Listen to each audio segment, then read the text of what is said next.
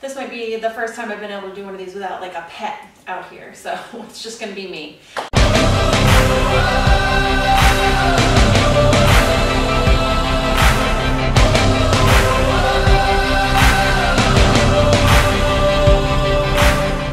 So welcome to Monday's workout. We've got strength. Strength is back, and we've got a super fun Metcon where when you go through a round, the only rest you get is the rest that you earn. Okay, so I'm going to do things a little differently today. So to try to keep you on your toes, we're going to talk all about the warm-up and how it's going to work into the strength and how the strength is going to play off into the actual WOD.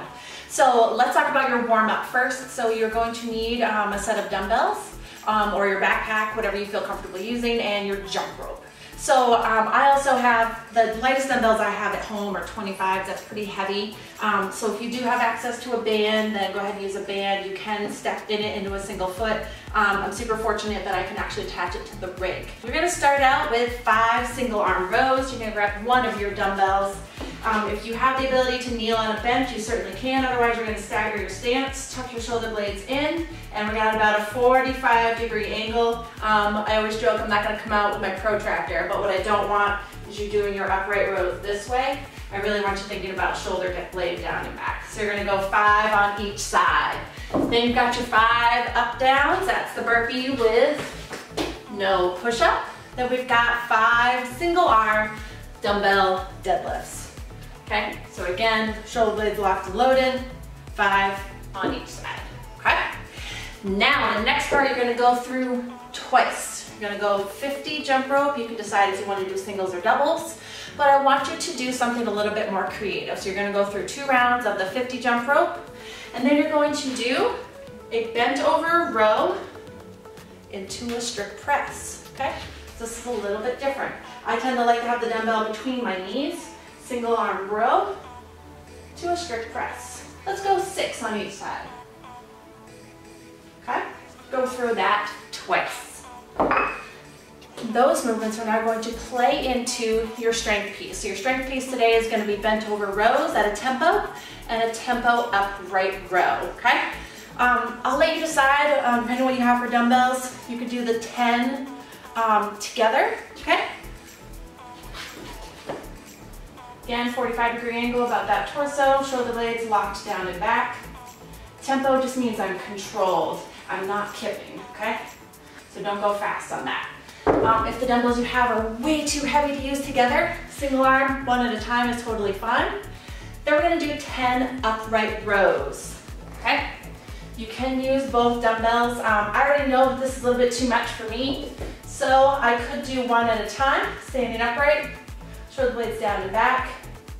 What I'm looking for is that elbow up and outside. Okay? Tempo means I'm controlling it. It's not a halting lift, it's not in slow motion, it's controlled. Now this band I can also use in place of my dumbbell, putting a little bit of tension on it, essentially zipping that band up my body. Okay, so again, I'm not lifting. Traps first. You guys don't want traps like Tiff. Shoulder blades down in my back pockets. Elbows up and high and outside. Okay? So strength piece is for 12 minutes. So if you're keeping track, going back and forth, that's a total of 6 rounds. Workout today, super fun. Everything's going to play off of each other. Okay, so that upright row is going to come into effect. The jump rope is also going to be super useful. I want you to set your clock, okay, for 3 minutes. And all this work needs to be done in that 3-minute window. The only rest that you get is the rest that you earn. So if you get done in 2 minutes, awesome, you have a minute to rest before you start your next round, okay? So this is for a total of 5 sets. So in a 3-minute window, you're going to complete 1 minute of double unders, 20 alternating dumbbell snatch, okay? Making sure that we jump and pull that elbow high and outside. So this is where that row and that upright row come into place. Remember that they're alternating. So guess what? That means a total of 20. Then we've got 10 bent over rows. You're gonna have to gauge this the best you can for yourself. Maybe it's 10 on both dumbbells, or maybe it's 5 per side. So again, if you're using both dumbbells, bend at the waist. Here, Okay, not tempo, but still with control. So there we have it, finally going overhead. Got some dumbbell snatch in there, lots of bent over rows, a little bit more jumping, working on getting the heart rate up. Have fun with Monday's workout.